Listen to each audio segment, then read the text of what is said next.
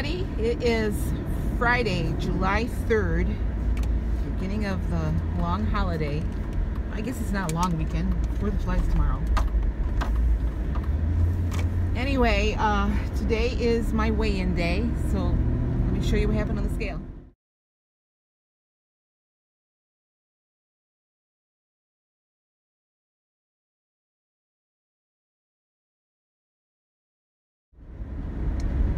Alright, well, I told you yesterday I was expecting a gain. Wasn't expecting quite that much, but I knew it was going to be not pretty. So, just so you know, I'm not discouraged or deterred in any way. I am still at it. I have been faithful to being on plan today, and I expect to stay that way. So, I'm just moving forward. I started with my very next meal. Anyway, I'm on my way over to Kohl's. I'm gonna see if I can find maybe a couple t-shirts and some shorts. I haven't bought clothes for myself in a long time, and the only pair of shorts that I have that fit me right now are 3 years old, and they're falling down on me. So I want to see if maybe I can get a different pair of shorts to wear to our family gathering tomorrow, and maybe some tank tops because it's hot. My poor puppy, she's so hot in my apartment. I left the fan on for her. I even left my door open. So hopefully she won't get too hot while I'm gone. So she's been laying in front of the fan all day. Took her for a ride last night over to my son's so she could cool off in the car a little bit. I have to go away a little bit tonight too, so after the sun goes down, hopefully it'll cool off. But it's not supposed to get real cool the next couple days. Just hoping that they can fix that air conditioning on Tuesday so that next week I can have it cooler up there. Anyway, so today so far, let's see, I had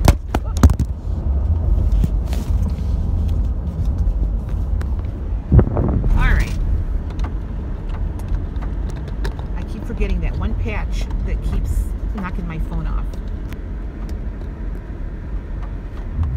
I've had, as I record this, I've already had my lunch and one snack.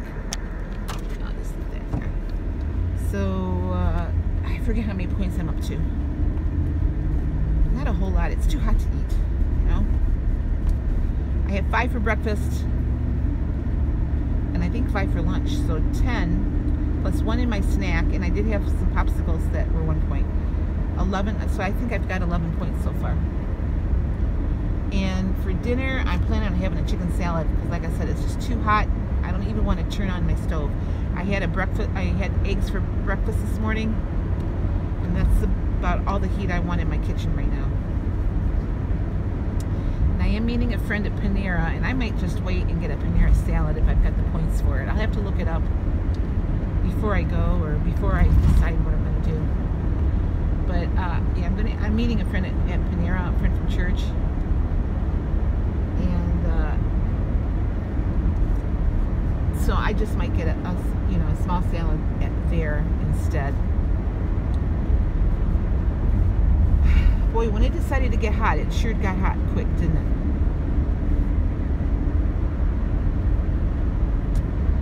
Anyway, like I said, I'm moving on. I think that's the number one reason people stop losing weight is when they have a setback. They just give up and say, oh, what the heck, I'm just going to give up. And that's very easy to do. I've done it myself, but I'm not going to this time. Yes, I had a major setback this week. I knew it. I did it to myself. And there was no reason for me to eat the way I did. I just let my emotions and my stress level get to the best of me. So I'm just moving on. And I'll just leave it at that.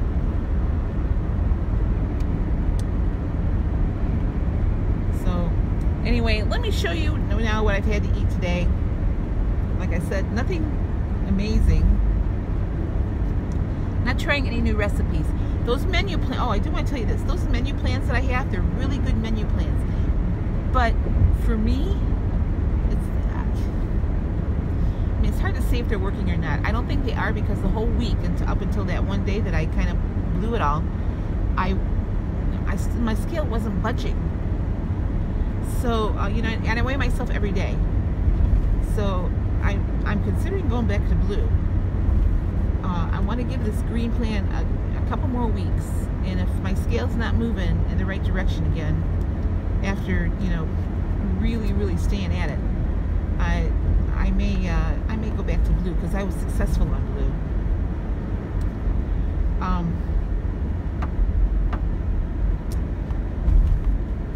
There's too much food in this menu plan, for one thing, and I mentioned that before. So I did cut the food back a little bit, but to be honest with you, I think I'm going to go back to my own menus. Those were good ideas, and some of those recipes I'm still going to try. Just, it was way too much food for me, especially now since I'm not walking, you know, 18,000 steps a day anymore. And number one, it's too hot, and I'm not working anymore, so I'm not getting the steps in I was getting when I was working at Walmart.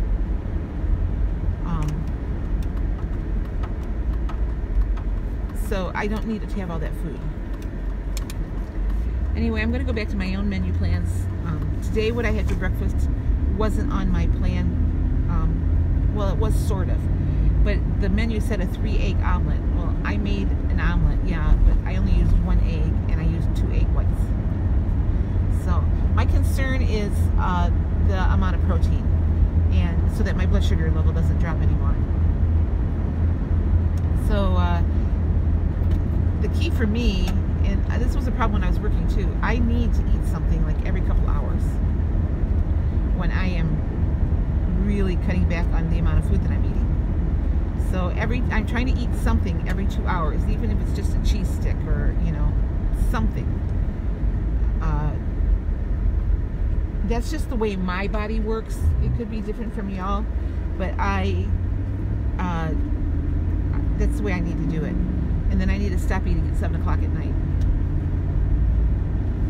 So another reason for my big weight gain is some of the foods I was eating were causing me to be very constipated. So of course, after my weigh out, you know, weigh-in, I had constipation kind of quit. Let's just say that. Now, I've been running to the bathroom a lot today. So